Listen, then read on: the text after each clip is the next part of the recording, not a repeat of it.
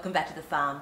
My name's Roz, also known as Passion Flower, and you'll find me here each week talking about my farming and creative life.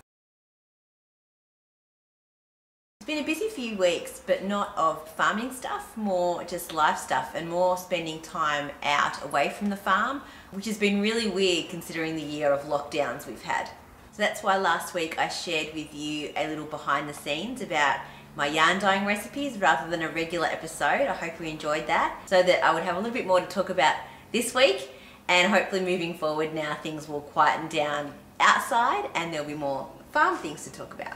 A recent highlight though was seeing an echidna in the wild. I don't think I've seen that many before.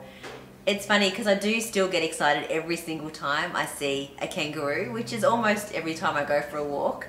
So to see an echidna, I was so excited and just amazed. I sat there and watched it for quite a while and took some video, and it was a really special moment.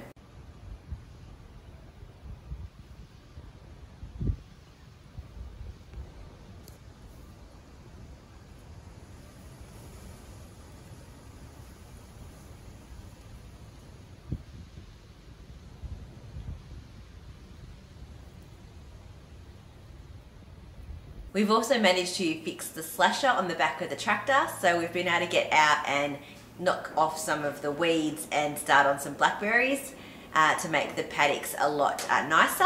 Speaking of blackberries, back in episode 58 I talked about how I'd met with someone from Landcare and we're looking at ways to reduce the blackberries on the farm. So since then I have applied for a grant through Melbourne Water, which we've been successful in, and now we're getting quotes for a professional to come in and do some spraying along the creek line. The contractor specialises in this kind of work, so we'll be very safe and make sure that none of the spray goes into the water or target any of the native plants, only the blackberries. So the idea is that we have some really amazing remnant bush with some native plants that are really great for the area and that have been here for a really long time. So we're hoping that by removing the blackberries from around the creek line, we'll be able to encourage that growth to come down towards the creek, and that we will be able to establish a really great environment up there. So I'll share the progress with you as we start to get the spraying done, and also hopefully as we are able to return some of the more native bush to the sides of the creek.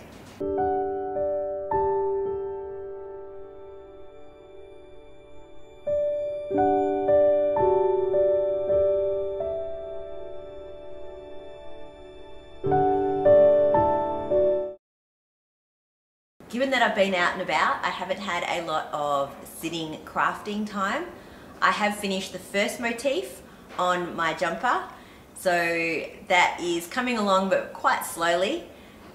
I'm enjoying it so far and I think it's going to turn out really pretty.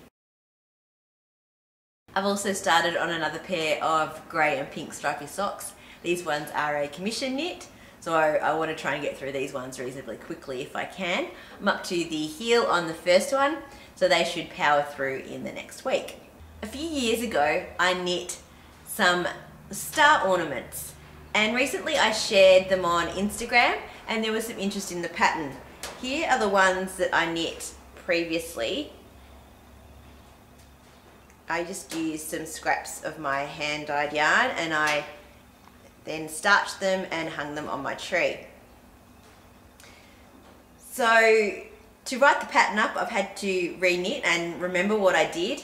I tried one and I'm not terribly happy with this one, so I'm onto a different prototype and I'm changing the edging to make it a little bit thicker, and I think that this will be the one that ends up being written up as a pattern.